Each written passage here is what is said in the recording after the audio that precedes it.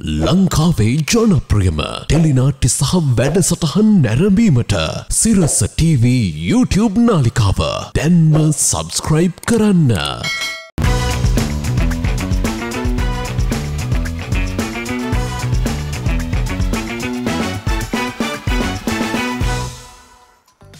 අයිබෝන්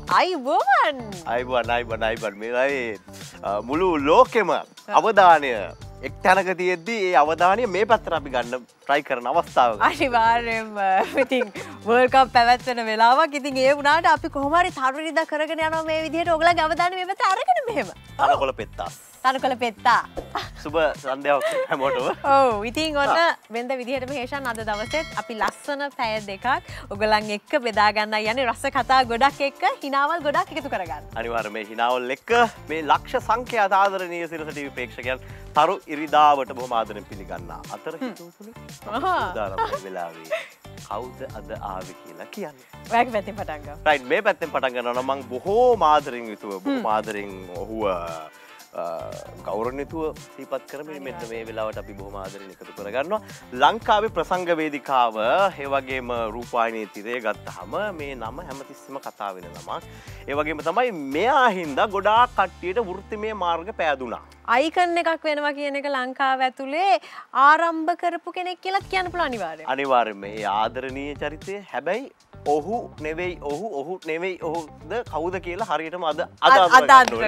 ඒක නිසා පුංචි හැමෝම දන්න වැඩිහිටියෝ හැමෝම දන්නේ ආදරණීය ප්‍රසංග වේදිකාවේ ඒ අපූර්ව හඩ ජොලි සීයා. අයිබෝවන් අපේ චන්දු අයියා. ඔව්. චන්දු ජොලි සීයා. සීයා. අයියා කියලා කියන්න එපාලු එයාට. එයා මම පළවෙනි වතාවට මම නංගි කියන්නේ කොහොමද කන්නේ? නෑ සීයා නෙවෙයි ඇත්තටම මම වයස 65යි. පේන්නේ නෑ. මේ 80ක් වගේ මේක පෙන්නුවට. ඒක කමන්නේ තාම. මේ වගේ ලස්සන කාලේ යන්න අයියා කිව්වනම් කවන්නේ. එමන් අයියා කියන්නේ හැබැයි වයසට යන්නේ නෑනේ. අපේ හිතන. ඒ හඩ වයසට අපි දැක්ක කාලේ ඒක එහෙම එච්චරම තමයි. හරි. දැන් මේ පැත්තෙන් එහෙම අඳුන්ලා දෙද්දි මේ පැත්තෙන් ඉන්නවා ඕන දෙයකට අර එවර් රෙඩි වගේ රෙඩිම රෙඩි. ආයේ කිසිම දෙයක් නෑ. හරි දක්ෂයි, ලස්සනයි, ඒකම හරි කටකාරයි. අපේ ආදරණීය මමද කියලා අහනවා. ගීතිකා අයිබෝවන්. ආදරණීය ප්‍රසන්ට මේ. දන්නෝ ඒක වෙනම බැඳීමක්. ඒ බැඳීම ගැනත් අපි කතා කරනවා.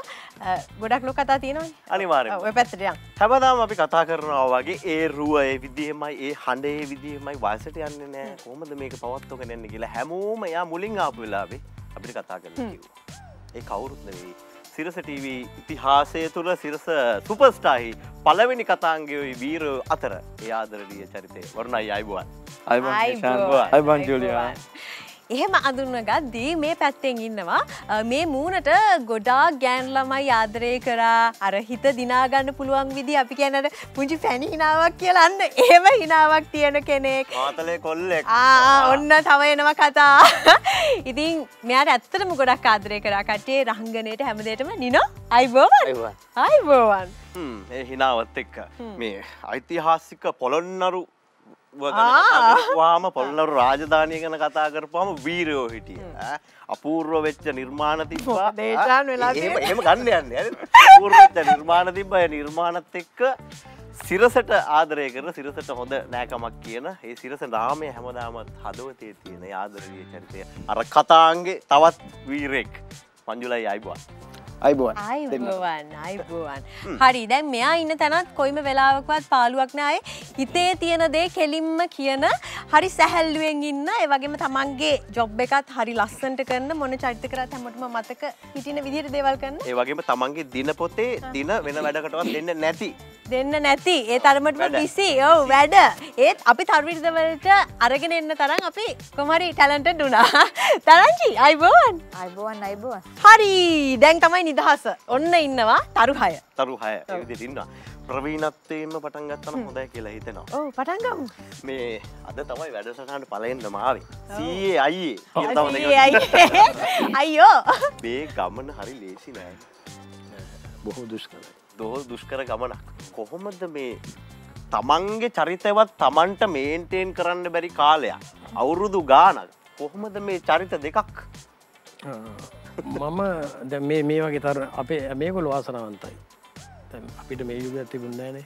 අපි මේ එලිමාන් වේදිකා සින්දු කියන සංගීත කණ්ඩායමක් එක්ක යනවා. මම ජොලිසියගේ හඬින්න මේ කතා කරන්නේ. අමාරු ටිකක් දැන්. කොහොමද මේ රියැලිටි ෂෝ වලින් ආපු කට්ටියට තිබුණා පොඩි ගැම්මක් සහ ඇම්ම පෙන්වන්න. අපි එහෙම නෙමෙයි. ගමයට ගිහිල්ලා පුඩි ගහලා විසිල් එක කරා ඒ වගේ ඇවිල්ලා මට කනකටු වල ඉස්සලා කිව්වා වගේ අද මට ෂෝ නෑ මගේ 9 කන කට්ටියට ෂෝ තියෙනවා. ඒත් කමන්නේ මේ මට එන එකවත් කීයක් කරේ හම්බ කරන්න බෑ. ඊට වඩා හොඳට අපි කරන සල්ලිත් දෙන්න දෙන්නේ නෑ. මේ ලෝකේ රටවල් වලත් තියෙනවා. ඉතින් මම මේකට කනගාටු වෙන්නේ නැහැ. ඒකත් ඉතින් අපි දැන් හැබැයි මම සිරස මතක් කරන්න ඕන. මේ ජොලිසිය කියන චරිතය ලෝකෙට මඳුනගත්තේ සිරස වසන්ත උදානේ. එතකොට නිමල් ලක්ෂපති ආරච්චි අපි නිමල්ලා කියලා කතා කරන්නේ ප්‍රියන්ත විජේසිංහ වගේ බොහොම සහෝදර හිතවතා අපේ පරණ සෙට් එක තමයි. එයාලා තමයි මාව දැකලා එක්තරා සංගීත ප්‍රසංගයකදී ඒ මචං අයිටම් එක හොඳයි ෂෝ එකේ සින්දු මං කෝ නියමනේ සිරස කොහොම chance නැහැනේ. වරෙන් ආවද ඒක කෙලින්ම දැම්මයි. තා තමයි වම්බටු පෙටි වැදලා කියලා පටන් ගත්තේ. වරු රස කතා ගොඩයි අතීත අපි ආවර්ජනය කරන්න ඕන. අපි මේ කතා තව දුරටත් ඉස්සරහට අරගෙන යමු. ගීතිකා දැන් මේ ඔක්කොම එක්ක කතා කරන දේවල් තියෙනවා. يعني ඇක්ට්‍රස් කෙනෙක් හැටියට අහන ප්‍රශ්න තියෙනවා. මුලින්ම මෙයාට තියෙනවා ප්‍රශ්නයක්. මෙතන ඇවිල්ලා ඉඳ ගන්න විදිය ගැන සෑහෙන ප්ලෑන් කරා. මේ පැත්තට තියාගත්ත කකුල මේ පැත්තට තියාගත්ත. දැන් අපි අර කියන්න ඕනේ නැතිනම් ඔයාගේ ඒ ඉඳ ගැනීම පිළිබඳ ප්‍රශ්න පොඩක් කියන්න මොකක්ද වගේ ප්‍රශ්නේ? මේ විදියට ඇඳට පස්සේ මෙහෙම ඉඳ ගන්න බෑ. මෙහෙම ඉඳ ගන්න එපා හොම කියලා ඉතින් මම දැක්කා. දැවක මං අද උදේ දැක්කේ. ඊට පස්සේ දැන් මම මොකද කරන්නේ කකුල මෙහෙම තියලා මෙහෙමත් දාන්න ඕනේ. මට ඒක කරගන්න බෑ. මං ඉතින් අර එපා කිව්ව විදිහට මෙහෙම ඉඳගත්තා. මම නෑනේ. අවුලක් නෑනේ. ලස්සනයි. හරි නේද? ඔහොම ඉන්න. කලබලයක් නැතු ඉතින් ඔය අව්‍යාජ කමට හැමෝම ආදරෙයි. ඒතර මේ දවස්වල වැඩිපුර ආදරේ ලබනවා. අලුත් දේවල් තියෙනවා. ඒ දේවල් එක්ක මේ ආදරය ඇත්තටම ඔයාලට වෙනස් විදියකට නේ ලැබෙන්නේ. හැමෝම අර නිකන් අද දැනගත්තා දන්න වගේ නවවත් එක කතා ගන්න. ඕන කෙනෙක් එහෙම කතා කරනවානේ. මමත් එහෙමනේ අඳුරන්නේ නැතුණත් ඕන කෙනෙක් එක hina වෙලා එහෙම කතා කරනවා. හිතේ එකක් තියන් එහෙම නෑ. ඉතින් හැමෝම මන් දන්නවා වගේ මට දැනෙනවා. නියමයි. එහෙම ඉන්නවා. නියමයි. මෙයා හින්දා මරු වැඩ මට වෙලා තියෙනවා ජීවිතේ. අර සූට්කේස් කතාවද? මෙයාට තරම් මං අන්දලා නැහැ වෙන කවුරුවත්. මේ ලයිව් එකේ අන්දන්නේ මම මෙයාව. ඔගේ ඒ තරම් මරණ තරජන මට ඇවිල්ලා තියෙනවා මෙයා නිසා. මරණ තරජන. එහෙම තමයි. ඒ කතා ගොඩයි. ආද මේ කතා ඕකේ. පස්සේ. මරණ තරජන කියන්නේ සාමාන්‍ය දෙයක්. සාමාන්‍ය දෙයක් නේ. ඒ ටෙලිවිෂන් දැන් කෝල් එකද යන්න තෝ උස්සලා මරනවා කියලා. නෑ ඉතින් අපි මයි හේෂ් එකටම ඉන්නේ. ඒතර එකට වාහනේ යන්නේ ඔක්කොම. එතකොට ඉතින් අර මට එන ඒවා මෙයාට ෂූට් කරන්න තිබිලා තියෙනවා. මොනවද මෙහෙම ඉන්නවා? ඒක තමයි. වරුණයි. ඉතින් හේෂ් අදලා දෙන්නකෝ. ඉතින් වරුණයි දැන් ඉතින් පළවෙනි වැඩසටහන අපිත් එක්ක එකතු වුණා. ඒ වැඩසටහන ලංකාවේ හැමෝම ආදර කරපු වැඩසටහනක් බවට පත් වුණා. ඉතින් මේ ආදරය තියාගන්නවා කියන්නේ කලාකරුවෙක්ට හරිය අමාරු දෙයක් නේ. නේද? අපි දකිනවා තරුණ පරම්පරාව වෙනවා. අපි වගේම හැමෝම වෙනවා. හැබැයි මේ ආදරය දිනා ගන්නවා කියන එක හරිම අමාරුයිනේ. ඒ ආදරය දිනා ගන්න ඔයා පාවිච්චි කරන ටැක්ටික් එක කුමක්ද? ඒ රහස මොකක්ද? මෙහෙමයි මම හැම වෙලාවෙම කියන දෙයක් තමයි ෂාන් අපි හැම කලාකරුවෙක්ම සීනියර් වෙන්න පුළුවන් ආධුනික වෙන්න පුළුවන් නිහතමානීකම හැම කෙනෙක්ම කියන්නේ කෙනෙක් දැක්කම hina වෙලා කතා බහ කරන එක අපිට hina වෙන්න වියදමක් කියන්නේ. ඉතින් කෙනෙක් අපිට දෙයක් අපිට ඇත්තටම SMS එක හරි කරේ තව කට්ටියක් අපිට ආදරේ නිසා. ඒතර හැම වෙලාවෙම අපිට ආදරය කරන කට්ටියට අපි නිතරම පුළුවන් ඒ කියන්නේ උපරිම අපි ආදරය කරනවා. ඉතින් මම හිතන්නේ hinaව තමයි. hinaව සහ අපි තමන් පුළුවන් තරම් නිහතමානී වෙන්න ඕනේ. මම හිතන්නේ ඒක තමයි ඕනම කෙනෙකුගේ ජීවිතේ වැදගත්. එහෙම කියද්දී නිනෝගේ පැත්තට එනකොට දැන් ඔය රූපේ ඔය ඉන්න විදිහ ඔය හැම දෙයක් එකම රුවන් මාලිගායක අර අපේ ලංකාවට හිටියේ නෑ නේද අමීර් ඛාන්ගේ හුරතල් ගතියත් එක්ක තියෙන අර එහෙම ෆීල් බෑක් එකක් එහෙම ෆීලිං එකක් ඔයාට ගොඩක් අය ගැන තිබුණා. මේ මම කියන්නේ අපේ ගෙදරිනුත් ඒ දවස්වල රුවන් මාලිගා බලද්දී අපේ අම්මිලා කියපු දේවල් මතක් කරලා තමයි මම මේ කතාව කියන්නේ. අමීර් ඛාන් වගේ කියලා කියන ඒ දවස්වල. එතකොට නෑ රැවුල නැතුවනේ තියෙන්නේ. ඔව්. එතකොට මේ ආදරේ අදටත් ඒ විදිහටම ලැබෙනවා. අදටත් හැම තැනම හැම නිර්මාණයකම හැම වෙලාවෙම දකින්න නැතිනොත් ආයේ කතා කරොත් ඒ චරිත මතක් කරලා ඒ ආදරය දෙන්න පුළුවන් තැනට තියෙනවා. කොහොමද මේ ආදරේ මේ විදිහටම ලබා ගන්න හැමදාම? ඔබ හිතන්නේ කොහොමද? වරුණ කිව්ව දෙයම තමයි ප්‍රේක්ෂකයන් එක්ක හරි සුහදව කතා කිරීම hina වීම ඒක තමයි ඉතින් මුල්ම දේ. මගේ ඇඟටත් ඒක බෙහෙතක් ඔහුටත් බෙහෙතක්. ඒක තමයි රහස. ඔව් ඒක තමයි රහස. ඒක තමයි ඒක තාරුණ්‍ය තව තවත් වැඩි වෙනවා. මෙයා දැන් මෙහෙම ප්‍රොෆෙෂනල් නේද? ඔය ටිකකින් මේක වෙනස් වෙනවා. වෙනස් වෙනවා. පටන් ගත්ත ගමන් තව චුට්ට වෙලාවක් දෙන්න අපිට ඕකේ. ජුලයි ජීවිතේ හැරෙද්දී මේ සංගීත ගමනත් එක්ක ආපස්සට හැරිලා ස්තුතිවන්ත වෙන්න ඕන කියලා දැනුණොත් කාටද ඉස්සෙල්ලාම ස්තුතිවන්ත වෙන්නේ? මගේ සංගීත ගමනේ නම් මම ඉස්සෙල්ලාම ස්තුතිවන්ත වෙන්නේ මගේ ලොකු අයියට. මොකද ලොකු අයියා තමයි මාව මෙතෙන් යමු සිරසට යමු කරේ. ඉතින් අදටත් ඉතින් දැන් නම් අයියා ලංකාවේ නැහැ. ඒ වුණත් ඉතින් සාමාන්‍ය කතා කරොත් මම අනිවාර්යෙන් ඒක මතක් කරනවා. ඒක නිකන් මතක් වෙනවා. මොකද මම යම් තැනක අද ඉන්නවා නම් ඒ අපේ අයියා නිසා. මොකද අයියා සුපර්ස්ටාර් එන්න දාපු ඇප්ලිකේෂන් එකට තමයි මම ආවේ ප්‍රශ්නයක් වෙලා. ඉතින් එහෙම තමයි කතාව හැදුනේ. සමහරක් කර රහස්ම නෙවෙයි සුන්දර කතා ගොඩ එන්නේ අවුරුදු ගාණක් ගියාට පස්සේ. ඒ සුන්දර මතක එහෙම ආවර්ජනය කරන්න කවුරු හරි මතක් කරේ සමහරක් වෙලාවට ඒ අපේ අතර නැති වෙන්න පුළුවන්. සමහරක් වෙලාවට රටකට ගිහින් ඉන්න පුළුවන්. හැබැයි ඒ ආදරය තමයි ඒ විදිහට ප්‍රකාශ කරන්නේ. අනිවාර්යයෙන්ම ඉතින් ලයිෆ් එකේ ටර්නින් පොයින්ට් එක කොතන වෙයිද කියන අපි දන්නේ නැහැ. ධනංජි. ඔයාට මෙහෙමයි දැන් ඔයා මේ වෙනකොට ලංකාවේ ගොඩ දෙනෙක් ආදරය කරන දක්ෂ රංගන ශිල්පිනියක්. හැබැයි දැන් ඕක ටර්නින් පොයින්ට් එකක් වෙලා ඔයා ඔතනට ගේන්න හේතුවක් වෙලා ඉතින් ඒක ඔයාගේ ලයිෆ් එකත් එක්ක බැඳිච්ච කතාවක් එක. හැබැයි පොඩි කාලේ නම් නිකන් ඔයාට තිබුණේ කොයි වගේ ආසාවක්ද මං කවුරු වෙනවා. දැන් ඕන කෙනෙක් අහන්නේ කවුද වෙන්න කැමති කියලා. ඔයාගේ එතන ඉඳන් අදට වෙනස් වෙලා තියෙනවද ඔයා හිතපු පතපු විදි? ඔව් මුල් කාලෙදී රංගනයට එන්නේ මම අවුරුදු 19 20 කාලේ. එතකොට ඒ ලෙවල් එහෙම ඉවර වෙලා ඉන්න කාලෙනේ. ඒ ලෙවල් වෙනකම් ඉගෙනගෙන ඩ්‍රීම් එක තිබ්බෙම බන්ධනාගාර නිලධාරිනියක් වෙන්න. මොකද තාත්තා බන්ධනාගාර නිලධාරියෙක් නිසා හැමදාම පොඩි කාලේ ඉඳන් යුනිෆෝම් එක දැක්කට පස්සේ ඒ යුනිෆෝම් එකේ අර ගැම්ම ගන්න තමයි ඕන උනේ. ඒ යුනිෆෝම් එක ඇඳන් ඉන්න අයට මම බය නෑ. ඒතර පොලිසියට බය නෑ. ඒ කියන්නේ ඒක මට හොඳට හුරුයි තාත්තා පොඩි කාලේ ඉඳන් මේ ඇඳුම ඇඳන් ඉතර ඒ බැච් ටික ගහගෙන එහෙම ඉන්නකොට කැප් එක දානකොට අපි සමහරවිට තාත්තගේ ඇඳුම් පවා එහෙම ඇඳගෙන සෙල්ලම් කරනවා. කැප් දාගෙන. ඉතින් ඒ වගේ ඉතින් හීනයක් තිබ්බේ එතන. හැබැයි බන්ධනාගාර නිල නිවාසවලම තමයි මම අවුරුදු ගාණක් පොඩි කාලේ ඉඳන් හැදෙන්නේ.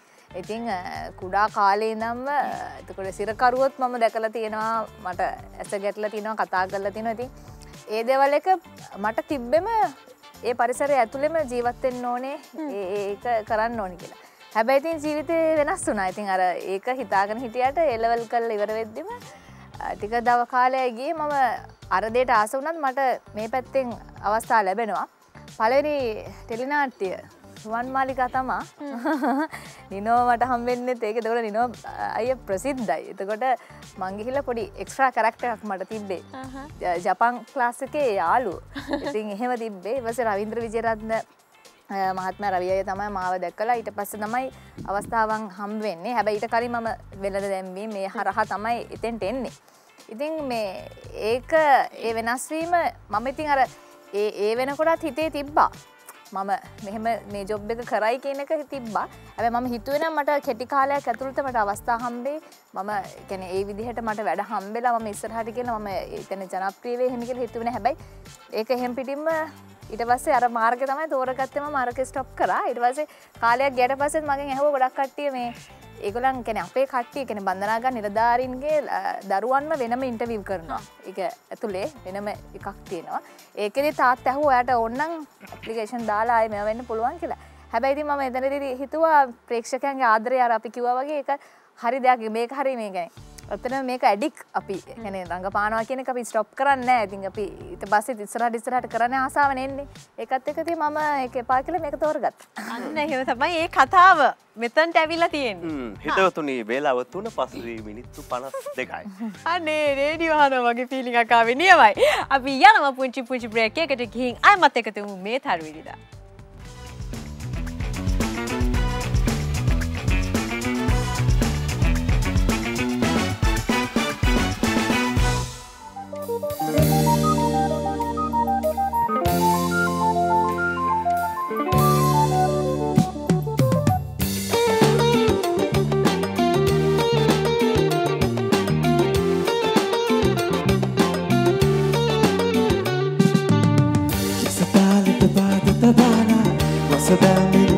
කරාලා ඔරවා හොරෙන් නිගිපාලා යනවද ඔබ සිත රවටාලා යසතාලිත වාද තවාලා රස බැල්මෙන් නොමරි කරාලා උරවා හොරෙන් නිගිපාලා යනවද ඔබ සිත රවටාලා හඳනා සිත මා රවටාගෙන මග බලමින් සැනසෙන්නේ කියනා දුක මා සංගවාගෙන ඔබේ රුව දැක හින හෙන්නේ ඔබ මා වෙත මා ගෙන නාවට මම නම් නෑ දුක් වෙන්නේ සිත තුල ආලය වඳවාගෙන තවමත්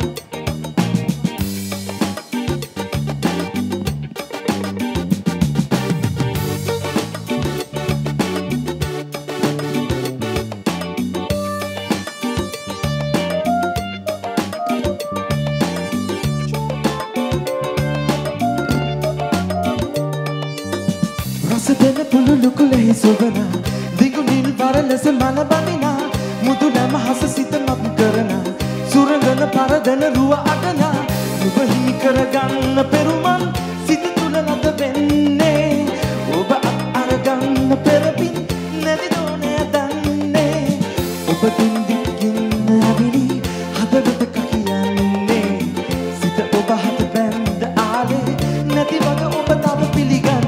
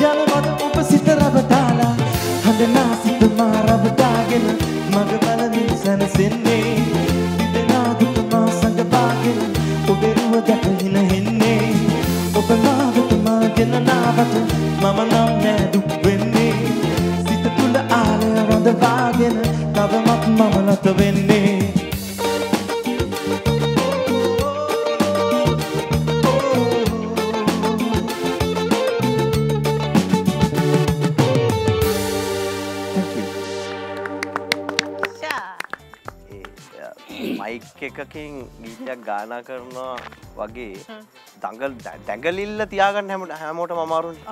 ඒ අර ජවය පිරිමි ජවය දැඟලිල්ල දඟකාර වෙන එක හරි අමාරුයි. අදටත් ඒ සුපර්ස්ටාර් වලින් පටන් ගත්ත දැඟලිල්ලේ විදියට මෙයා දඟකාරයා තමයි. මෙහෙමයි. ඒ කියන්නේ ඇත්තටම ඕක කියන්න ඕනේ හැමදාම මම ක්‍රෙඩිට් එක සිරසට දෙනවා. ඒ දවස්වල අපි ඔය පර්ෆෝමින් පැත්ත අපිට ඇත්තටම මේ පුරුදු කරේ මේ සන්තුෂය. ඒත් BNS ඒ දෙන්න හිටියන අපිත් එක්ක. ඉතින් ඒ කියන්නේ අපිත් එද්දි කිසි අපිත් සාමාන්‍ය විදිහට එක තැන ඉඳන් එහෙම කරේ. ගොඩාක් දේවල් ඉගෙන ගත්තා. ඒ තනගේ හරහා. ඒත් එක මට අමතකම වෙන්නේ නැති එක තමයි කේමසිරි හිමදාස් මාස්ටර් මහත්සර්ගේ එයාගේ සෙෂන්ස් වගේක් තිබ්බා අපිට. ඒ එක්ස්පීරියන්ස් එක ගොඩ දෙනෙක්ට හම්බෙන්නේ නැහැ. ඒකට අපි වාසනාවන්තයි අපි ඒ ලබාගත්ත දැනුම. ෆස්ට් එක නේද? ෆස්ට් එක සීසන් 1. හරි. දැන් ඒ අපි කතා කරේ සුපර්ස්ටාර් එක ඒ හැදිච්ච මතකයන් එක්ක ඒ එනර්ජි ඔක්කොම හරි. දැන් ජොලිසියා මෙහෙම ඉඳගෙන ඉද්දි මේක කන්සෙප්ට් එකක්නේ. මේක ලංකාවට ඇත්තටම අපිට අදටත් මතකයි පුංචි කෙනාගේ ඉඳන් වැඩිහිටි කෙනා වෙනකම්ම මේ රූපෙට මේක අයිකනි. ජොලිසියා වඳින්න කිව්වොත් අඳින්න පුළුවන්. ජොලිසියා විදිහට රංගපාන්න කිව්වොත් ඒ විදිහට රංගපාලා පෙන්වන්න පුළුවන්. මේ කන්සෙප්ට් එක කොහෙන්ද මුලින්ම එන්නේ? කොතනින්ද මේකේ අදහස පටන් ගන්නේ? 91. 91. ජොලිසියා වුණේ 91ටත් ඉස්සෙල්ලා පුතේ. අවුරුදු ගානක් ඉස්සෙල්ලා පුංචි කාලේ පුංචි සන්දිය ගමේ අපි ගම්වල මිනිස්සු ගමේ ජීවිතේ. ඉතින් අපි ගම්වල තියෙන විවිධ රැකියාවන් තියෙන ඒ කාලේ රජයේ රැකියාවන් කියලා බොහොම අඩුයි. ගොවිතැන එතකොට සුළු රැකියාව තියෙන්නේ. ඉතින් අපි කියලා යම් කිසි පුද්ගලෙක් යනවා අපි කියන්නේ මාමා කියලා ගමේකට.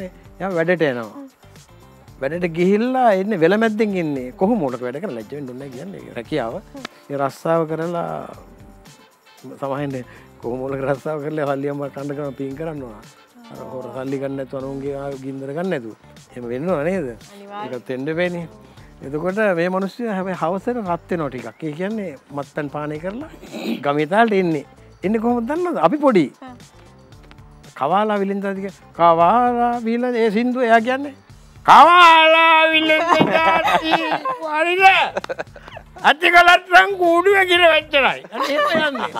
ඉතින් ඔන්න අපේ වැඩ අයියලා ඉන්නවා අපේ ලොකු අයියලා කවාලා කියද්දි හූ කියනවා. කවාලා විලින්දාත් ඔගේ කියලා හැම එකක් කියනවා. දිගටම කියාගෙන යනවා. ඉතින් අපිට හරියට කුණුවර පිටිකට සින්දුව නෙවෙයි. මම අපි පාඩම් කරගන්නවා. එයා යද්දි බලගෙන අපි ළඟදී. නමුත් එයා කොච්චර බීලා ගියා ගේ ළඟට යද්දි කවාලා විලින්දාති කුසුමාවිතියෝ වයිෆ්ට බයයි. දීලා එන්නේ ගම දෙකකට එතෙන්ට ඇවිල්ලා අපිට පේනවා එකපාරටම එයා ගේ ළඟට ගියකම නැතු යනවා. ඉතින් ඇදලා අරන් ගියතු ඊට පස්සේ සද්දයක් යනවා. ඇයි යකෝ කොස් එකද කන්නේ බැින කොස්සෙන් ගන්නවා.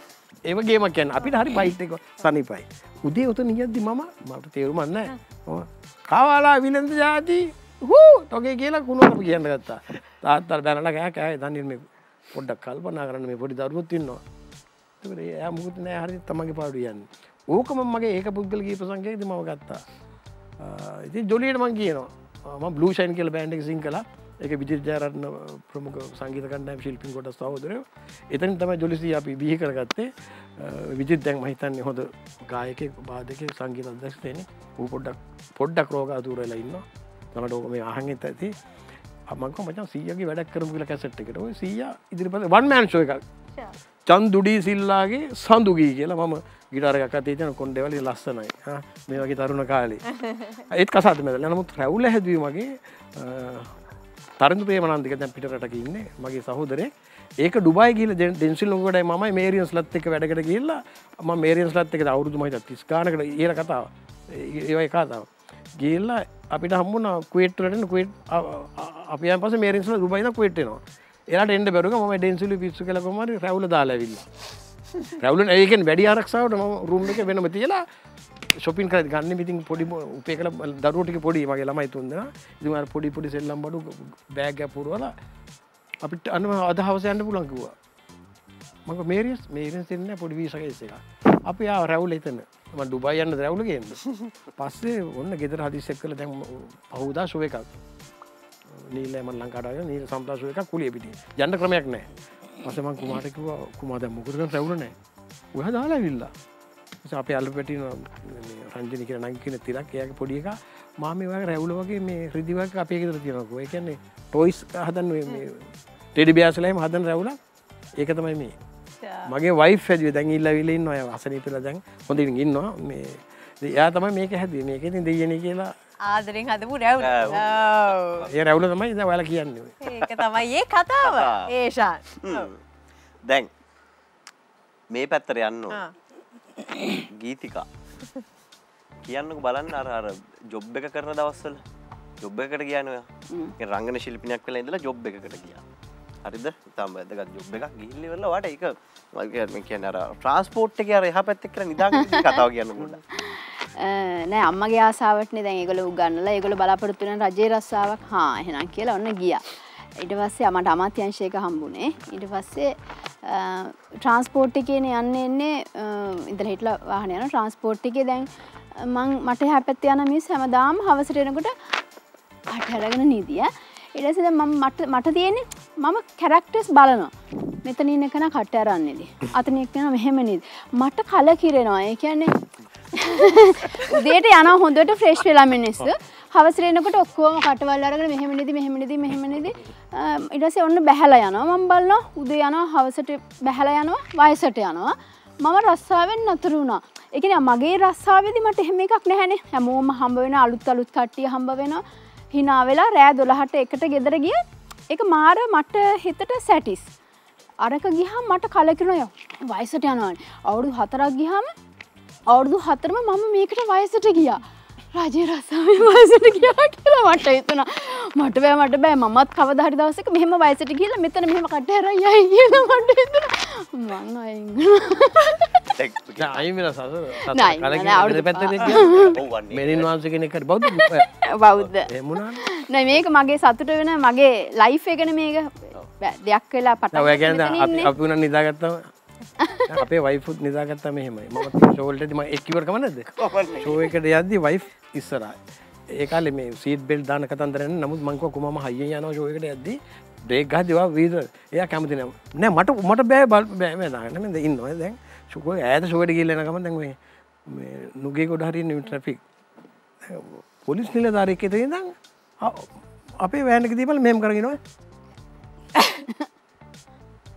මම බලමු අපේ වයිෆ්ට නේ මොකද කරන්නේ මම එහෙම මට තද වුණා මට බෑ අපේ වයිෆ් නිදි ඒක බලන් පොලිසිය මහත්තයා මෙයාට ජෝක් එකක් දැම්මේ ඉතින් මට කියන ඔයා නිදාගත්ත මොකක්ද දන්නේ ඔයාගේ හැටි එහෙම තමයි තාත්තේ එහෙම තමයි දැන් ගීතිකා කිව්වේ දැන් රංගන ශිල්පියන්නේ අවුරුදු ගණන් රංගන ශිල්පිනියක්. එතකොට අර වගේ කාලපරාසයකට හිර වුණාම අනේ මම කොච්චර මිනිස්සු විනාශ කරන වැඩක්ද කරන්නේ කොච්චර සතුටු විඳින වැඩක්ද කියලා ඒක තමයි අයමත් රංගන ශේෂ්ත්‍රයට ආවේ. තමයි කතාව. දැන් මෙතන ඉන්නවා කෙනෙක් ගොඩාක් කතා කරනවා. හැබැයි ඒ කෙනාගේ කතාව නවත්තන්න පුළුවන් ඒ කෙනා ආසම කෑම එක යාට දුන්නාම. ඒකත් කන එකේ නිමාවක් නෑලු. අයියෝ සාමාන්‍යයෙන් කෑම හින්ද කතා කරන එක නවත්තනවද සාමාන්‍යයෙන් කෑම නිසා කන ගමන් කතා කරන්න පුළුවන් එහෙම තියනවද අයියෝ ඔයාගේ තියනවද කියන්නේ ඔයාගේ කතාව අඩු කරන්න පුළුවන්ද කෑමක් දීලා එහෙම ඔව් කෑම දුන්නාම කතා කරන්න හරි ඒකත් හොඳයි නියමයි ධනංජි මං ගැන නෙමෙයි කොහොමත් ඔය කියන්නේ. ඔයා ගැන නෙමෙයි. නැද්ද? බග කීමෙන් කියන්න පුළුවන්ද ඔයා ගැන නෙමෙයි කියන්නේ කියලා? ආ? සාක්ෂිකාරයෝ. සාක්ෂිකාරයෝ අතව අපි කතා කරන්නේ ධනංජි. අපි ඒ කතාව කියමු. සාමාන්‍යයෙන් මොන කෑම එක දීලාද ඔයා කතාව නවත්තන්න පුළුවන්. කියන්න බලන්න කට්ටිය.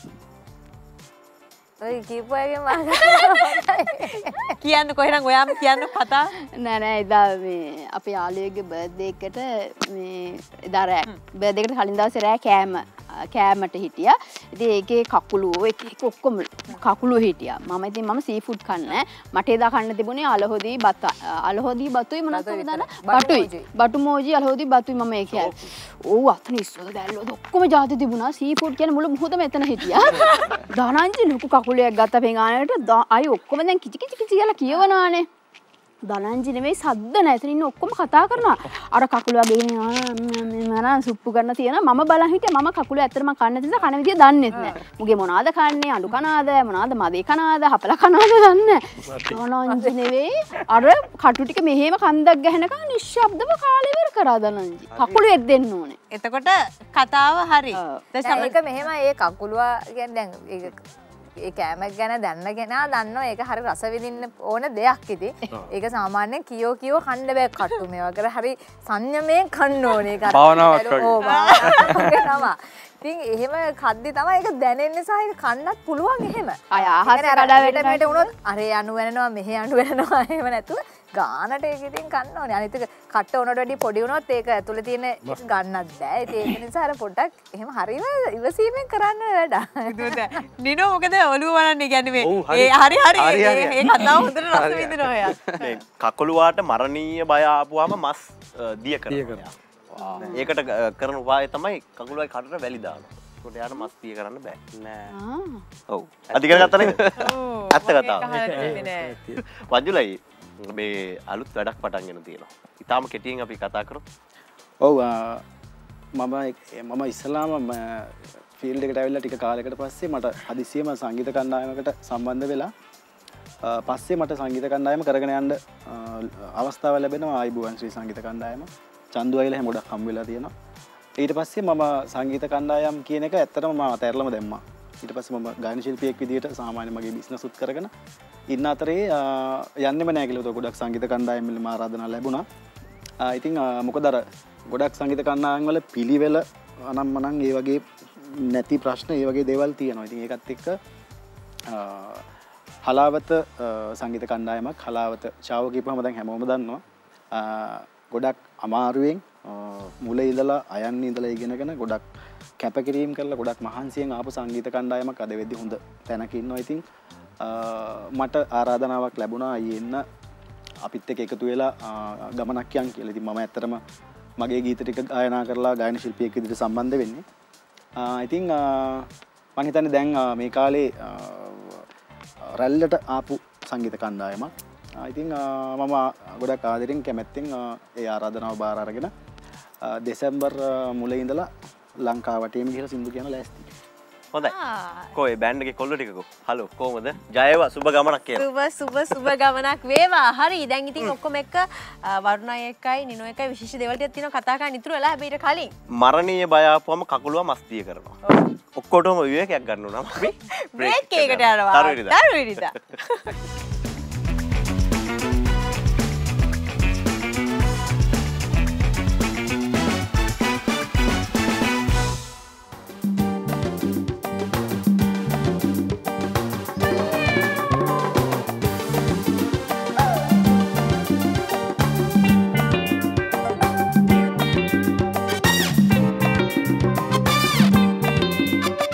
Persian wargai pusiyak innawa allapu gedera sutige ukule ape gedera inna naki palal tadiya wenna me pusita velma danawa Persian wargai pusiyak innawa allapu gedera sutige ukule ape gedera inna naki palal tadiya wenna me pusita velma danawa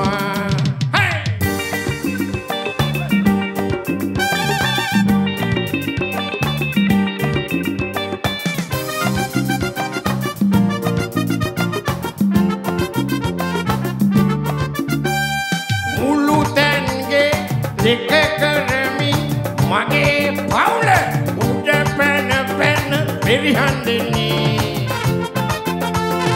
rat pat khatet rahat kand tibunu karole tik aturu dahanni karolu mokada unewe aturu dahanni karolu mokada unewe Persian warga yakinnawa allapu gedera sotige ukule ape gedera inna naki palal tadiya minne me pusita balma danewa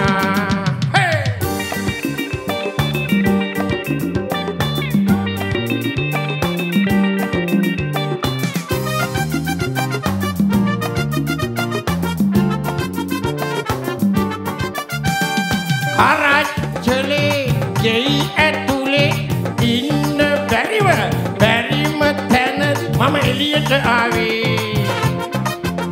Persian pusi nati unu karole tik rasakarakanne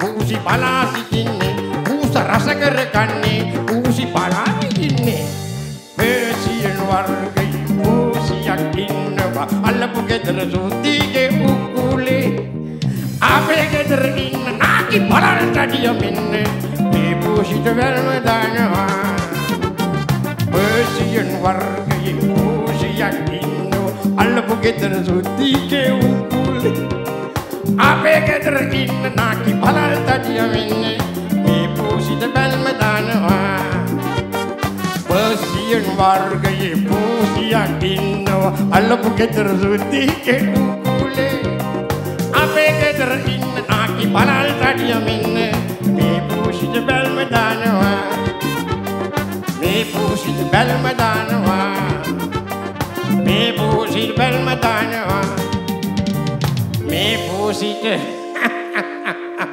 velma danawa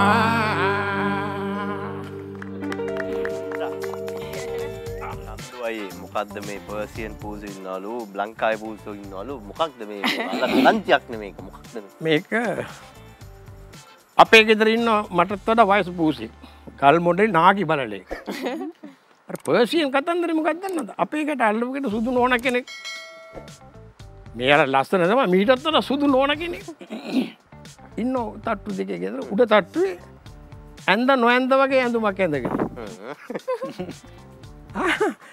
ඉතින් එයාගේ ඔඩොක්කේ ඉන්න බූල් පෙරිච්ච පූසියා බූල් තියෙන ඔඩොක්කේ බූල් තියෙන පූසා ඒ පූසා තමයි Persian වලේ පූසියා අපේ නාගේ පූසා මෙයාට උත්සාහ කරනවා ආදරය ගන්න කොහොමද දන්න දුන්නේ තාත්තා මම බලාගෙන පූසා එනවා තාප්පේ දිගේ ඇවිල්ලා ඒ පැත්ත බලාගෙන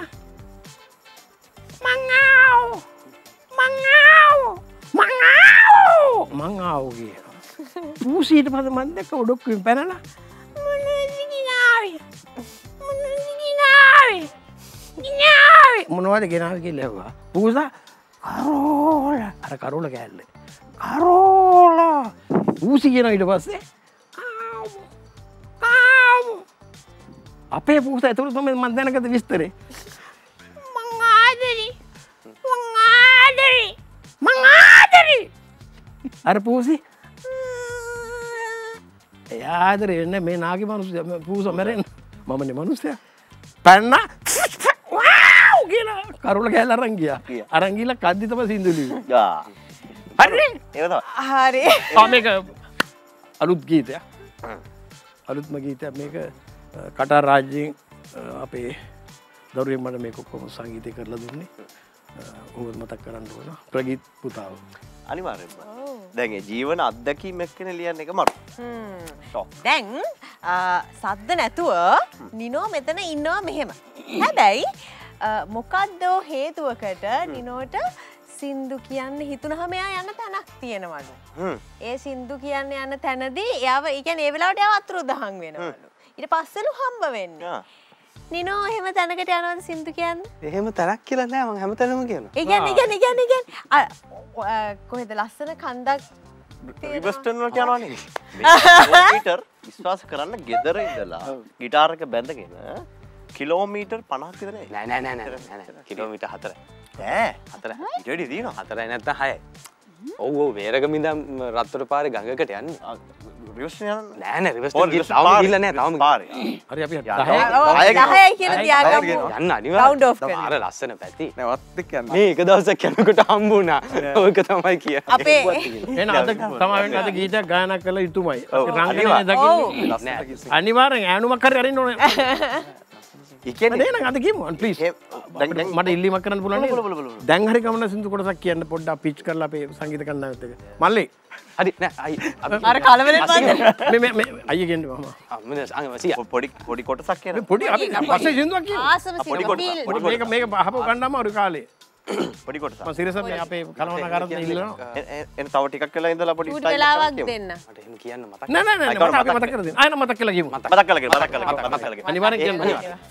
ඔව් එනම් මේ නම් බ්‍රේක් එකකින් ඔව් අපි ඔව් කලබලලා තියෙන්නේ ඒක කියලා දැම්මම නේ කියලා දැම්මම යන්න බ්‍රේක් එකට අයියේ එහෙම ගියපුවාම මේ වගේ තැනකට වෙනසක් වෙනවා වගේ දැනනවද ජීවිතේ නිකන් තනි වෙලා ඉද්දී ඒ වගේ නෑ මම මේ බලෙන් තනි වෙන්න යනවා නෙවෙයි නැද්ද නෑ බ්‍රෝ එහෙම ගන්න නෙවෙයි නිහඬයි නිස්කලංකයි එතන මට ඇත්තටම ගෝ ස්ටුඩියෝ එකක් නෑ සිං කරන්න කට ඇරලා සිං කරන්න තැනක් නෑ ගඟේ ගලාගෙන යන දියපාරේ යනකොට ඒ සද්දේ මම විතරයි ඉන්නේ තඩි ගල් තියෙනවා ගලක් උඩට වෙලා ඉඳගෙන ඉතින් මම කියනවා ඉතින් මට හිතෙන විදියට කෑ ගහලා කියනවා.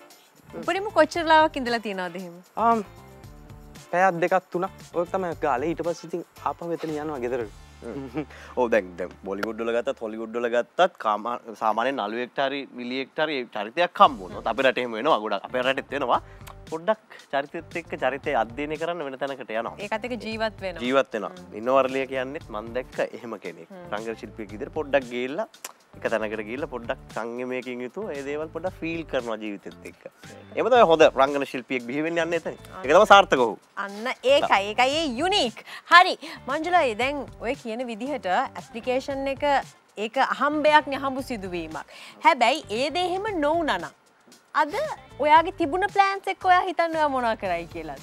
ඒ දේ එදා දවසේ එහෙම නොවුනා නම් ඇත්තටමයි කියන්නේ ප්ලෑන් එකක් කියලා ලොකුවට තිබ්බේ නෑ. හා එතකොට සුපර්ස්ටාර් එද්දි වයස කීයයිද? මට 20ක් වගේ. නේ. තා පොඩ්ඩක් අඩු කරන්න පුළුවන්. තා පොඩ්ඩක් අඩු කරන්න. අපරාධ ඔව් දැන් ඒකනේ. ඉතින් එහෙම ප්ලෑන් කියලා මොකුත් තිබ්බේ නෑ. මොකද ඒ කියන්නේ මගේ ලයිෆ් එක මම හිතන්නේ හැමෝම දන්නවා අපි ප්‍රෝග්‍රෑම් එකකින් රටටම පෙන්නනවානේ. ඒක සිරසෙන් තමයි ඉතින් පෙන්නුවේ සිරස වගේ කියන්න ඕනේ මට. ඉතින් එහෙම ලොකු ප්ලෑන් කියලා තිබ්බේ නෑ. අපි සාමාන්‍ය ඉතින් එදිනදා මොනවා හරි දෙයක් කරගෙන ජීවත් වෙන පරිසරයක් නේ අපිට තිබ්බේ. ඉතින් සම්පූර්ණ ජීවිතේ කන පිටම ගැහුවා. මම ඉතින් ඒක මේ මොකද ඇත්තටම දැන් අපි 12 දෙනා ගත්තත් අපි එක තැන්වල හිටපු අය. හැබැයි මම හිතන්නේ අපි ප්‍රෝග්‍රෑම් එකේ මුලදිත් හම්බෙලා තිබ්බනේ අපි 12 දෙනාට තීරණ කිහිප දෙනෙක්ම. ඒක මාර දෙයක්. ඒ කියන්නේ අපි ලොකු ඒ කියන්නේ දහස් ගාණක් ඉද්දිත් අපේ කිහිප දෙනෙක් හම්බ වෙලා තිබ්බා හිතවත් වෙලා තිබ්බා මේ 12ට තේරෙන්න කලින් කවද මුලින්ම හම්බුනේ කියලා මතකද මට හරියටම මතක නෑ ඊට පස්සේ ඉතින් ඒකත් එක්ක මේ හරි ලොකු වෙනසක් වුණා ඉතින් අපි කවුරුවත් හිතුවේ නෑනේ ඇත්තටම මේක මේ ඒ වගේ දෙයක් වෙයි කියලා ඒකනයි දැන් ඔයගලන් මේක ලංකාවට පළවෙනි අත්දැකීමක් නේ මෙහෙම ඔඩිෂන් එකකට යනවා කියන එක තීනයක් වගේ ටීවී එකේ නම් අපිට බලද්දි ඒක මොකක්ද ඔඩිෂන් එක මොකක්ද කියලා දන්නේ මොකක්ද කියන එක මම නම් ඇත්තටම මම සිං කරේ පළවෙනි එක මම චන්ද්‍රසේන අයගේ සින්දුවක් කීවේ ඒලා නිතර ගෙදර කියන එක මේ ඉතින් ඔහොම තිබ්බා පොඩි ඉරක් ගහලා මං හබරන මම දන්නේ මට අනිත් මොනවත් වැඩක් නැහැ මම ගිහිල්ලා S2 පියාගත්තා සින්දුව මම කියාගෙන යනවා ශානියමයි කිව්ව එච්චරයි ඉතින් එතනින් එහාට පස්සේ සින්දුව කිව්වෙත් නැහැ වේවුල තමයි සිං කරේ අයියට මතක වරුණාට කොහොමද ඒ පළවෙනි සින්දුව ඔව් මට පළවෙනි එකේදී අපේ තිබ්බ ට්‍රාන්ස්ලේෂන් එකේ ට්‍රාන්ස්ලේෂන් එකේ ඒ දවස්වල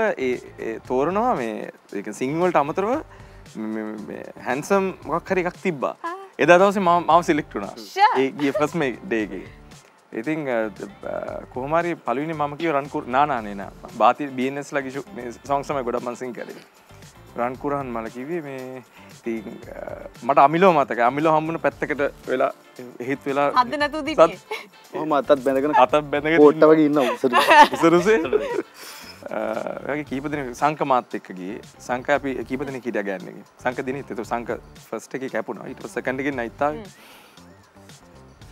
මාර අතීතයක් ඒක පොතක් ලියන්න පුළුවන් සංක ෆස්ට් එකේ හිටියද ඔව් සංක හිටියා සංක චාමික චාමික සිරිමා ඔක්කොම ආපු කට්ටිය අනිවාර්යෙන්ම ජීවිත ගොඩක් වෙනස් කරපු ප්‍රේක්ෂකීන්ට අමුතු උන්මාදයක් හදපු වෙනස්ම යුගයක් වෙනස්ම යුගයක් තමයි දැන් මේ රියැලිටි ෂෝස් ප්‍රථම වරට ගෙන ආවේ නේද ඔව් අනිවාර්යෙන්ම දැන් සාමාන්‍යයෙන් බඩගින්නක් වුණාම අතේ සතයක්වත් තිබ්බේ නැති වුණොත් ඔයා මොකද කරන්නේ මොනා හරි දෙයක් කරා ඉතින් ඔව් හරි කාටරි කෝල් එකක් දීලා මේ කරේ කරනවා සාමාන්‍ය වරුණ එහෙම අතේ කියන්නේ සල්ලි නැති වෙනව නෙවෙයි මම කියන්නේ සාමාන්‍ය හදිස්සියට ගියා පර්ස් එක අමුතුන එහෙම කරගන්නම දෙයක් නැතුණු මොකද කරන්නේ යාළුවෝ ටිකත් එක්ක ඉද්දි කරගන්නම දෙයක් නැති වුණා කයින් හරි ඉල්ලන් හරි කනවා ඉල්ලන් කෑම ඉන්න කොහොමද තියෙනවා ඉල්ලන් කෑම ඔව් ඉල්ලන් කෑම තියෙනවා හොරෙන් කෑවොත් ඉල්ලන් කන්නේ ඔව් දනංජි සාමාන්‍යයෙන් එහෙම කරලා තියෙනවා හොරෙන් කරා සීන් එකේ ඉන්න පාටයි කතා වැඩි කෑම ගැනමයි කියන්නේ කැරකිලා ඉද දන්නෙත් නෑ මට කියලා හිතුණා මට මගේ නෙමෙයිද හැබැයි කතාව ඔය වාගේම කතාව එක කාලෙකදී වුණ සිදුවීමක් නැත්නම් අපි යාළුවෝ කට්ටිය ඉස්කෝලේ ඉස්කෝලේ කාලේ සල්ලි හම්බෙන්නේ නෑ නේ ගොඩක් ගෙදරින් කාටවත් නෑ නේද ඔය දැන් නම් හම්බ වෙන කොල්ලෝ කියලා දැන් ඔව් කැන්ටීන් එකෙන් මොන හරි ඉතින් ඔය කියන්නේ පොඩි දෙයක් මොන හරි ගන්නවා ඇරෙන්න ඒකත් අර කියන්නේ අපිට ඉන්ටර්වල් එකට දෙන එකනේ. ඒකට ඉතින් අපි ගෙදරින් කැමින් ඉච්ච නැතුනොත් කැන්ටින් එකේ මොන හරි අරගෙන බඩේ දාගන්න එකනේ කරන්නේ. දවසක් අපි ඉස්කෝලේ මේ ඇරිලා යද්දී අපි ටිකක් හිටියා පොඩි වෙලාවක්. ඉතින් කණ්ඩ ඕනේ කියලා බඩගින්නක් ඉතින් ආවා. ඉතින් එන්න දරුණු දෙයක් අපි කරා. ඉතින් කාගෙන්වත් ඉල්ල ගන්න විදියකුත් නැහැ මොකුත් නැහැ. යාළුවෙක්ගේ කරම් දෙයක් උගස් තිබ්බා. මතක දෙදවසක් කීයද තිබ්බේ? වයස පුතේ. මම හිතන්නේ 9 වසර හරි 10 හරි 9 8 9 10 වගේ තමයි ඒ කාලේ. ඊට පස්සේ මේ අත්තරන් කරාමතකදී ගෙදරින් 10 කීයක් හම්බුණාද? අපි ඉතින් ලොකු ගාණක් ගත්තේ නෑ. ඒ දවස්වල මම හිතන්නේ දැන් වගේ නෙමෙයිනේ ඉතින් කොත්තුනේ අපි කොත්තු කෑවේ. කොත්තුකුයි ඔය බීම දෙකක් විතර අරගෙන ෂෙයා කරගෙන කෑවේ. ඉතින් මේ කොත්තුවටදී ලොකු ගාණක් ගියේ නෑ. අපි ඉතින් මම හිතන්නේ ඒ දවස්වල ගන්න නැති රුපියල් 600ක් 500ක් වගේ ගාණක් ගන්න නැති.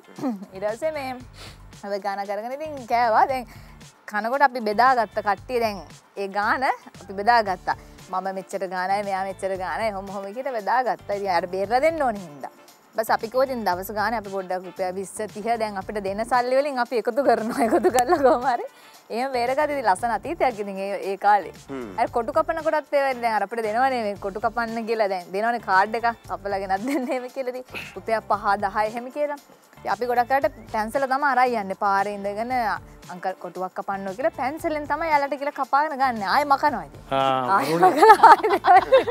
කවදාවත් පිරෙන්නේ නැහැ කොටු. එදා ඉඳන් මොර වැඩ දීලා තියෙනවා. ඊට පස්සේ අම්මට කියනවා අම්මා හරි කරදරයි මේ කොටු ටික පිරුන්නේ නැහැ අම්මේ කිරින් සල්ලි අරගෙන තමයි ඉස්කෝලේට යනකොට ගිහින් දෙන්නේ අර කේ වෙනකොට මුළු මම නම් බන්ධනාගාරේ ගෙවල් වලට කියලා අපේ පාර්ලිමේන්තුව හරිමුකෝ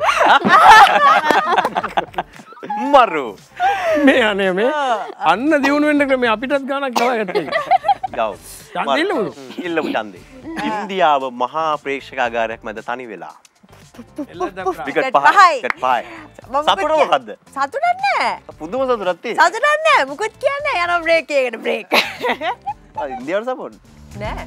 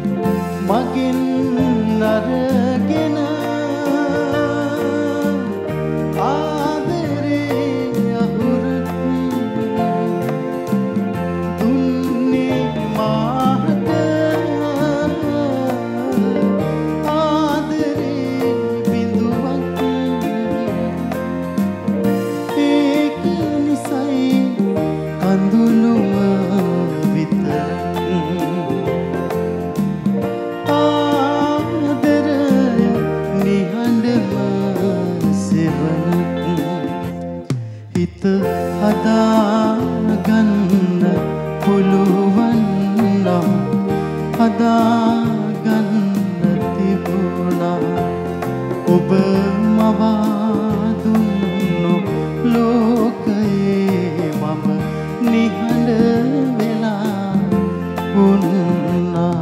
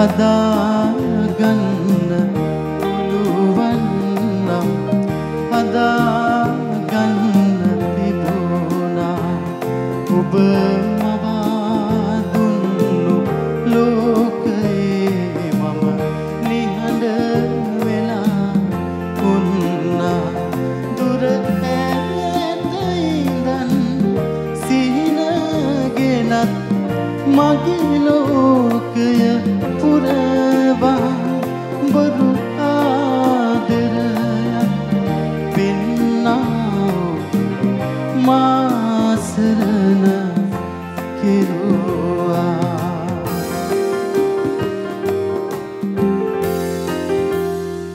Thank you.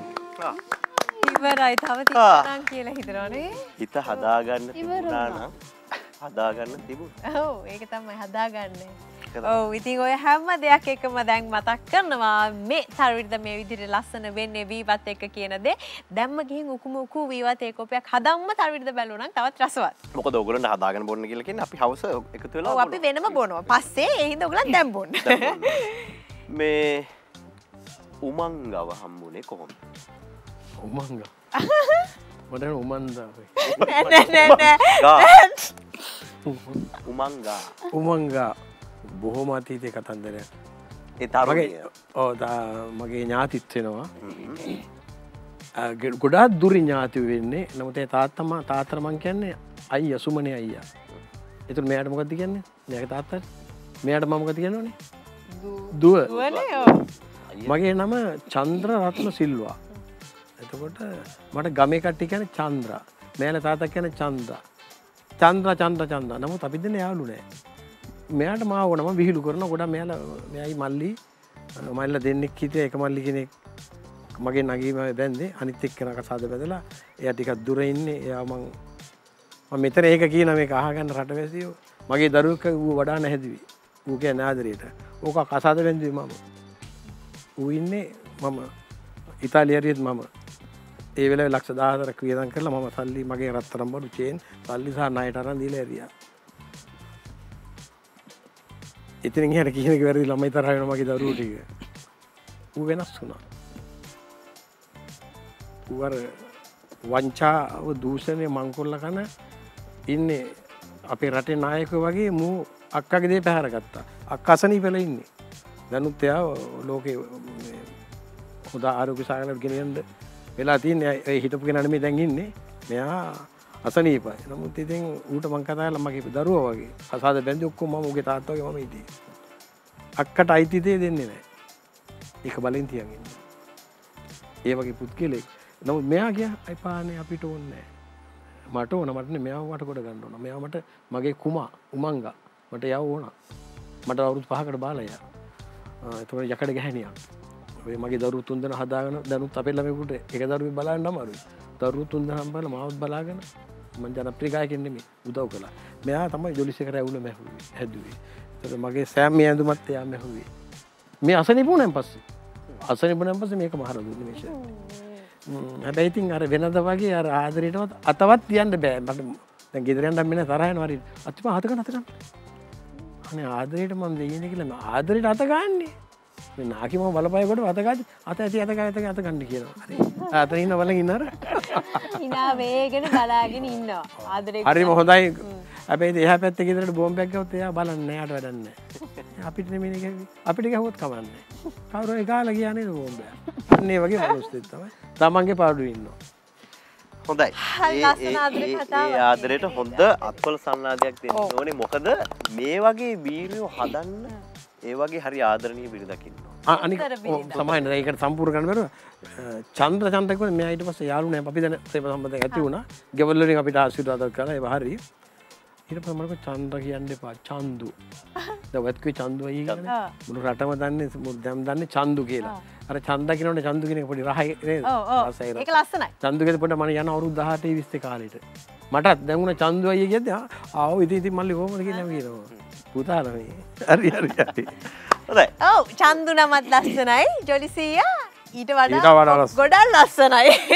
හරි ඉතින් ඔය ඔක්කොම එක හේෂාන් දැන් සාමාන්‍යයෙන් අපි ටෙක්නොලොජිස් පාවිච්චි කරනවා ඩිවයිසස් පාවිච්චි කරනවා කොච්චර වුණත් ඔය ඕනම දෙයක වැඩිපුර දේවල් දියුණු වුණාට පස්සේ ටෙක්නොලොජි වෙන්නේ අන්තිමට ගොඩක් වෙලාවට කරදර වෙන තැන් ගොඩක් තියෙනවා වැඩි. එක්කෙනෙක්ට හරි ලොකු ප්‍රශ්නයක් වෙලා තියෙනවා. ඒක මට තේරෙන්නේ නැහැ කොහොමද කියන්න ඕනි කියලා. ඒ කෙනාගේම කෙලින්ම අහමු. මේ සිරීට කතා කරනවා. සිරීට මොකද උනේ? ඒක කියන්න පුළුවන් විදිහට කියන්න. ඔව් නේද? අපි බ්ලා බ්ලා කියන්නක. ඉතින් මම ඔය Instagram එකේ දැකලා සිරීගෙන් එක ඉතින් වැඩ කරව ගන්නවානේ. ඉතින් මමත් ඉතින් හිතුවා එදා අයියා අපි දැන් ඇතරනේ ගෙදර ඉන්නේ. එතකොට මට හරි පාළුවේද දවසම මං ගෙදර. මට කතා කරන්න කවුරුත් නැහැ. ඊට පස්සේ එයා තාවා වොෂ් දැම්ම. එයා කම්පියුටර් කාමරේට යනවා. එයා එඩිට්. ඉතින් මට කතා කරන්න කවුරුත් නැහැ. මම ඉතින් සිරිත් එක කතා කර හිටියා. ඉඳලා ඊට පස්සේ මේ හේ සිරි කිව්වා. මං කිව්වා මේ ආස් මලින්දට come to මේ කතා කරන්න. just to talk නේ. ඊට පස්සේ මලින්දට කියලා කිව්වේ. ඊට පස්සේ හැබැයි යාගේ නම එහෙම නෙවෙයි මගේ ෆෝන් එකේ සේව් කරලා තියෙන මට ඒවා ක්ලික් වුන්නේ නැහැ. ඊට පස්සේ යා සිරිකෝ ඕකේ ඔයා මැසේජ් එක ටයිප් කරන්න then I can send කියලා. මම ඕකේ කිව්වා. ටයිප් කරන්නේ මට මැසේජ් එක send කරන්න පුළුවන් කියලා. මම ඕකේ කිව්වා. මැසේජ් එක යනකොටම මට මතක් වුණා එපා කියනකොටම නෝ කියනකොටම ගිහින් ඉවරයි. බලනකොට මිලින්ද මඩුගල්ලට ගිහින් තියෙන්නේ come to the කියලා හිස්දනා. මම හිතන්නේ ගෙදර ඉඳලා කතා කරන්නේ. මගේ රූම් එකේ මම හිටියේ. ඔව් එතකොට එන්න එතකොට එයා හිතන්නේ මිලින්ද මඩුගල්ලගේ වයිෆ් හරි කවුරුද දැක්කම මං එයාට මේ come to the මෙහෙම කියලා තියනකොට මම සාක්ෂි තියාගන්න ඕනේ ඒ තප්පරේම මම දනංජිට වොයිස් මැසේජ් එක දැම්මා මෙහෙම වැඩක් වුණා මට කියලා මේ සාක්ෂිකාරයෝ දෙන්නෙක්ව තියාගත්ත ටක් ගාලා මේ කම්ටිදි කියලා තියෙන නිසා ඒක වැඩිලා දැන් මෙයා දැන් ඔය විදිහට කිව්වට වඩා මෙයා ඒ වෙලාවේ ඒ මොහොතේ ඒ වෙලාවේ වොයිස් මැසේජ් එක අහද්දී අපිට හිනා කියන්නේ මෙයා කියන විදිහත් එක්ක කොහමරි මෙයා ආපහු යාට මැසේජ් එකක් දාලා තිබ්බා අයියා අනේ මෙහෙම මුකුත් හිතන්න එපා අයියේ මේ සිරී හින්දා මෙහෙම දෙයක් වුණා කියලා කෝල් කරලා පස්සෙත් කිව්වා මේ හරි නංගි අවුලක් නැහැ කියලා. ඉතින් ඒ වගේ වැඩ වෙනවා. ඔව් ඉතින් මේ රටේ ගොඩාක් පෞරුෂමත් පිරිමින්ට එන ඒ වගේ මැසේජස් වැරදිලා ඇවිල්ලා. අම්මෝ හේෂාන්. නෑ හරියට. වැරදිලා ඇවිල්ලා. ඔව් ඒක තමයි. ඔයාලට තාවනේ. නෑ මට ඇවිල්ලා නෑ. come to the කියලා. අපිට වැඩිය දැන් මෙන්න ඇති රටේ ජනප්‍රියම මේ පුද්ගලයෝ වරුණ අයියා. එහෙම මැසේජ් එන්නේ නැති එහෙම ආදරවන්තයෝ මෙයා ඉස්සරහට ආවොත් කියන්නේ. ආවොත්. එන්නේ වැරදිලා. ආදරණීය ලස්සන අහිංසක ගෙදර ඉඳන් අපි බලාගෙන ඉන්න හේෂාන්ගේ සුදු මැනිකට මතක් කරනවා. ඒ වැරදිලා එන ඒවා. දැන් බලන්නයි මේ දැන් කවුද මංජුලා ගත්තාම නමුත් පැටරි කියන්නේ යන්න ව්‍යාපාරිකයෙක් එක පැත්තකින් ගත්තා. සංගීත කණ්ඩායමත් එක්ක සම්බන්ධ වෙලා ඉන්නවා. ගීත ගායනා කරන. මේ වගේ තමයි දැන් වරුණ අයියත් ගත්තාම අර සංගීත කණ්ඩායමත් ගැන ආදරෙන් මතක් කරමුනේ. ඔව් මගේ එකෝස්ටික් බෑන්ඩ් එක ලෙජන්ඩ්ස් මම ආදරෙන් මගේ සහෝදරයෝ ටික මතක් කරන්න ඕනේ මේ මේ දවස් ටික ඇත්තටම මේ බෑන්ඩ් එකේ වැඩත් එක්ක තමයි වැඩි කාලයක් ගත වෙන්නේ. ඒ කියන්නේ මම ඔෆිස් එකේ වැඩ වලට වඩා මේ ගොඩක් වෙලාවට සමහරලාට බෑන්ඩ් එකේ වැඩත් එක්ක මොකද දැන් ඩිසෙම්බර් කියන්නේ ටිකක් හොඳ සීසන් එකක් නේ. මේ මාසේ ඇත්තටම වෙඩින්ස් අඩුයි. ලබන මාසේ ඉඳන් තියෙනවා. ඉතින් ඒ වලට ප්‍රැක්ටිස් කරනවා. ඉතින් ඒක ටික කරගෙන යනවා. ඒකයි අපි බෑන්ඩ් එකේ ඔරිජිනල්ස් වගේක් අපි ප්ලෑන් කරගෙන යනවා. ඉතින් ඉක්මනටම බලාපොරොත්තු වෙනවා ඒ ටික රිලීස් කරලා. මොකද මම හිතන්නේ බෑන්ඩ් එකක් වුණාම දැන් අද කාලේ විදියට අපි තමන්ගේ දෙයක් එක්ක එළියට එද්දී ඒකේ පැවැත්මක් තියෙනවා නේ. ඉතින් ඒ දේවල් ටික ලෑස්ති කරගෙන යනවා. හදවතින්ම මේ පැත්ත ඉඳන් අපි ඒ දේවල් වලට සුබ පතනවා. ඔව්. දැන් හේෂාන් දනංජිව ගත්තොත් එහෙම මේ වෙනකොට හැමෝම ආදරය කරන කෙනෙක් වෙලා ඉන්නේ. හැබැයි තමන්ගේ හිත ඇතුලේ තියෙනවා තමන් තමන්ව දකින ලොකුම තැනක්. ලොකුම ගෝල් එකක්. ඔයාට අනු මේ ඉන්ඩස්ට්‍රි එකේ වෙන්න පුළුවන් නැත්නම් වෙන මනුෂ්‍යකින් වෙන්න පුළුවන්. ඔයාගේ කැමැතිම ඔයාව දකින ලොකුම තැන කොතනද ඔයා? හීනයක් හැටියට. ඒක තාම හීනයක්. හීනයක්. ඔව්. ඒ හීන කොට ඒක මෙහෙමයි කියලා එහෙම දෙයක් නෑ. මම ගොඩාක් හීන බලාපොරොත්තු ඒ දේවල් ගොඩාක් තියාගෙන හිටියා. ඒ දේවල් ඇත්තටම කියන්නේ කොයි මොහොතක හීන කෙනේම හොඳයි. හැබැයි දැඩි ලෙස අපි ඒවා බැඳගෙන ඉන්න හොඳ නැහැ කියන එක තේරුම් ගත්ත කොරෝනා කාලෙදී. මොකද ඒ කාලේ වෙච්ච ලෝකෙටම සිද්ධ වෙච්ච දේවල් එක්ක මං හිතාගත්තා එහෙම ලොකු දේවල් නැහැ. හැබැයි මගේ තියෙන එකම ගෝල් එක තමයි සතුටින් හොඳ මානසිකත්වයකින් ජීවත් වෙන්න ඉස්සරහටත් කියන්නේ මරණකම් එහෙම ජීවත් වෙන්න පුළුවන් වෙන්න කියන එක තමයි ලොකුම ගෝල් එක.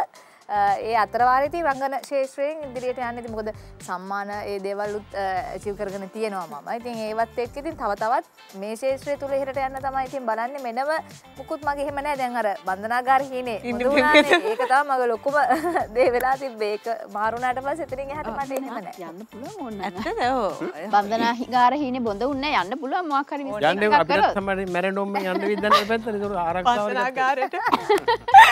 හරි. මේ නිනෝ අරලිය ගැන කතා කරන්න ඕන.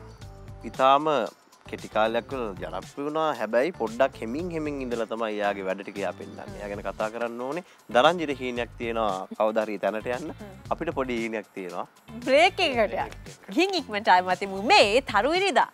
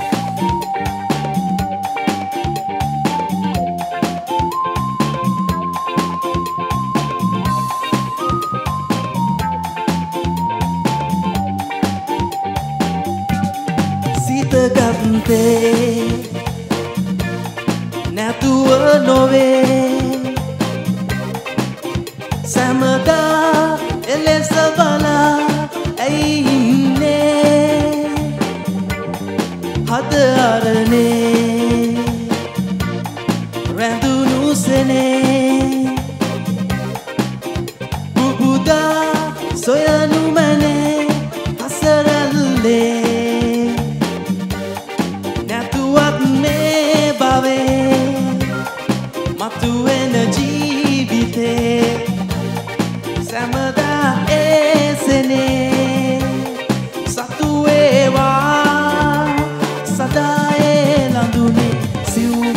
ඔබේ වත රැඳියේ දෙකොබුල් කී කතා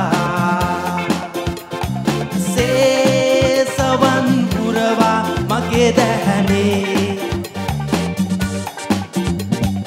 අත්වැල් බැඳගෙන වැල්ලේ ඇඳියේ රූරටා නැකී ගියා රැල්ලේ විසල රැයේ විසල රැයේ විසල රැයේ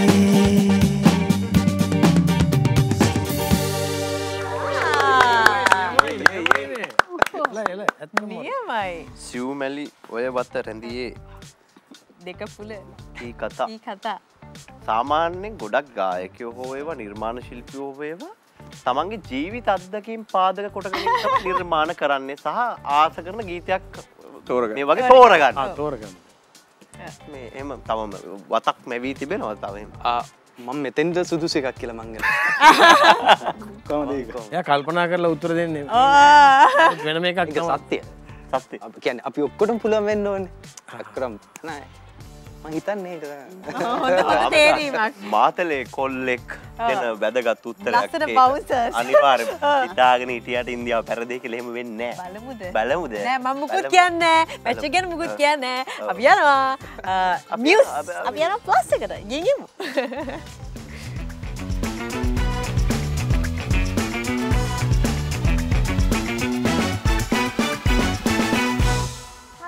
අන්තිම විනාඩි කීපයට තමයි අපි ඇවිල්ලා තියෙන්නේ හේෂා. හොඳයි මංජුලයි අන්තිම විනාඩි කීපේ අද වැඩසටහන ගැන තව කෙටියෙන් කතා කරමු. වැඩසටහන ගැන කියන්නේ ඉතින් හැමදාම වගේ මෙතන අලුත් තැනක් නෙමෙයි අපිට හැමදාම ලෙන්ගතු අපි හදපු තැනනේ. ඉතින් වෙනදා වගේම ඔද වෙන ලස්සනට ප්‍රෝග්‍රෑම් එකක් කරා. ඉතින් අලුත් කට්ටියක් හම්බුණා, යාළුවෝ ටිකක් හම්බුණා. ඉතින් ගොඩක් සතුටුයි, ගොඩක් ස්තුතිවන්ත වෙනවා ආරාධනා කරාට. ස්තුතියි. පර්ණයි කීපු ටික තමයි හේෂාන් ජූලියා හැමදාම ඉතින් මේ වැඩසටහන ලස්සනට කරන මේ මෙතන මේ අමතක වෙන්නේ නැත්නම් මොකද මේ අවුරුදු ගානකට පස්සේ දැන් අපි මේ එකපාර අපි 12 දෙනා මෙතන 10 දෙනා ආවා. ඇවිල්ලා මේ ලොකු පෙරලියක් වුණා ඊට පස්සේ. ඒ කියන්නේ මේ ෂෝස් වලට කතා කරා නිකන් අර මට අපිට මතක් වුණේ අර අපි ඒ දවස්වල මේ සුපර්ස්ටාර් යුරෙද්දී ඒ ආපු වගේ දෙයක් රැල්ලක් ආවා මාරම දෙයක්. ඉතින් ඒක මේ කියන්නේ ගොඩ දෙනෙක් බලනවා ඇත්තට මේ වැඩසටහන. ඉතින් සතුටුයි අපිත් එක්ක හිටපුවද හැමෝටම ගොඩක් ස්තුතියි.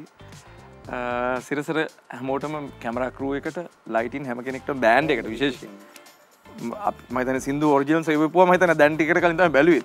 ඉතින් හැමෝටම ගොඩක් ස්තුතියි. thank you කතා කරාට. මේ ආදරණීය ප්‍රවීණත්වය අද පළවෙනි වතාවට යන්නේ. මම ආඩම්බන විශේෂයෙන් මේ දරුවා අපි බැලුවානේ. සිර සුපර්ස්ටාර් බලලා මට එතන පොඩ්ඩක් කාලෙ තිබුණා කියන්න. අපි අනුරාධපුරේ ට්‍රිප් එකක් ගිහලා අන්දනා ගිහලා අපි ෆැමිලි එක. මගේ දරුවෝ ටික පොඩි. අනේ තාත්තේ මං කිව්වා ඇයි මම හිතුවා ගගේ ගිහලා කවුරුහරි කියලා මැනිකක් ලා හිටියේ. නෑ ෂියන් අයියා කැපිලා. ඒක මතක් කරන්න ඕනේ. ඒ වගේම සංගීත කණ්ඩායම টොප් සුපර්. ඒ වගේ මේ අපේ මේ ඊටාම වටින ප්‍රවීණයි මට. මම මෙයාලගේ රසිකයෝ මම බුරුණ මේ ඇත්ත. ඒ වගේම ඒ දෙපළ ලස්සනට වැඩේ කරනවා. මේ දෙන්නට මම හරි ආදරය කළා. මේ ඔයාලගේ ගොඩක් දෙනාට ඒ වගේම සිරසට ගරු කරන ආදරය කරනවා. යලිත් මම අපේ ප්‍රියන්ත විජේසිංහ සහෝදරයා මතක් කරමින් සිරසීරම කාරණේ අනුමේ අපේ කැමරා ශිල්පීන් සියලුම දෙනාට ස්තුතියි. ඉතාම කෙටියෙන් මේ මගේ මහගෙදරට බොහොම ස්තුතියි ආපහු ආරාධනා කරට මේ ප්‍රෝග්‍රෑම් එකට. සිරස කියන්නේ මගේ තැන වගේ තමයි. ඉතින් යන තැන හැමෝම දන්න කියන ආශ්‍රය කරපු ආදරණීය පිරිසක් ඉන්නේ. ඔය දිනට සුබ පතන ලස්සන ප්‍රෝග්‍රෑම් එක ඉදිරියට තවත් ලස්සනට කරගෙන යන්න පුළුවන් වෙන්න කියලා ලස්සන ගැලපීමක් අඳුනුත් ගැලපෙනවා. අනුකූල පෙත්ත දෙනෙක්ගේ thank you. සුබ පතනවා. ජය වේවා. ජය වේවා. නිනු. ප්‍රථම වතාවට මට ඔය දෙන්නත් එක්ක අද මේ ජූලියා හේෂාන් සමග මේ තරු ඉරිදා වැඩසටහන් සහභාගී වුණේ. ස්තුතිවන්ත වෙනවා. පැරණි දේවල් මතක් කරලා සෑහෙන සතුටක් ලැබුවා මං. සහ සිරස ඔබට ස්තුතිවන්ත වේවා. මේක ඉස්සරහට ලස්සනට කරගෙන යන්න. බොහොම ස්තුතියි. බොහොම ස්තුතියි. ඉතිකම තමයි ඉතින් පුරුදු නැති දැනක් නෙමෙයි විකුම් අය ඉතින් කියන්නේ අපේම සහෝදරෙක් වගේ. ඉතින් ඒක නිසා ඉතින් එයා අනිවාර්යෙන් එන්න කිව්වොත් අපි කවදාවත් බෑ කියන්නේ නැහැ. ඉතින් ලස්සන ප්‍රෝග්‍රෑම් එකක්. අද තව ටිකක් අඩුවෙන් කතා කරේ මම.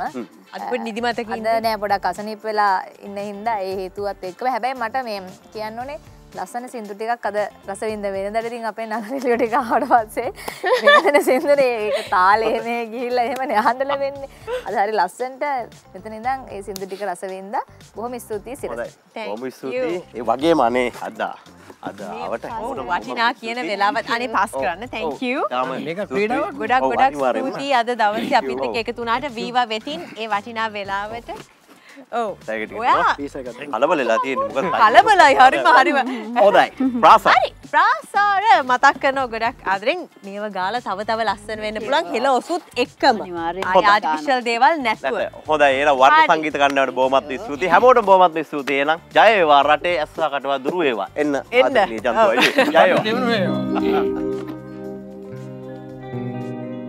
ඕන් මල්ලෙට්ටු මල්මාලානෙට්ටු සන්නේපුටු ඒසා ඕන් සිසි මලයාල බ්‍රහස්පති ඒ ඒසා ඕන්රීන් සාම්බරන්දි සුබඳ හමනවා පහල කඩේ මුදල්ලාලි තුන් අල්ලනවා උදේ හවා දෙවිඳු වැඳ පහල තියනවා මුදල්ලාලිගේ ව්‍යාපාරේ නගලම යනවා ඕන්රීන් හේ හේ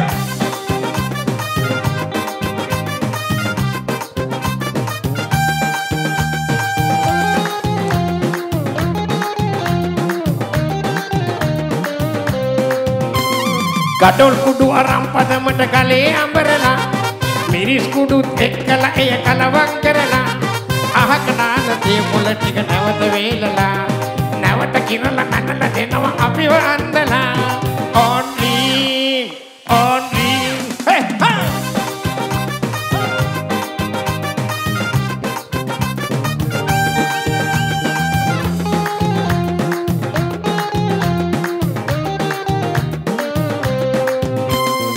Pol etaram padamata awwe damala gambiris etat ekkala kalawang karala yal panapu kෑම ජාති අරම් කනේ හදාලා නැවත කිරලා මන්නල දෙනවා අපිව අන්දලා ආන්ටි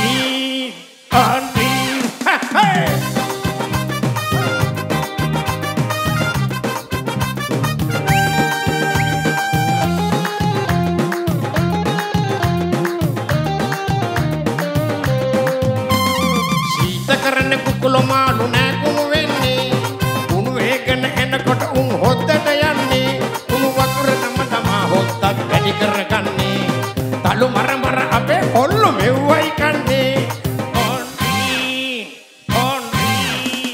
ඕන්ටි සම්බරන් සුවඳ හමනවා පහල කඩේ මුදලාලි දුන් අල්ලනවා උදේ හවා දෙවිදු මැද පහල තියනවා මුදලාලිගේ ව්‍යාපාර නගලම යනවා ඕන්ටි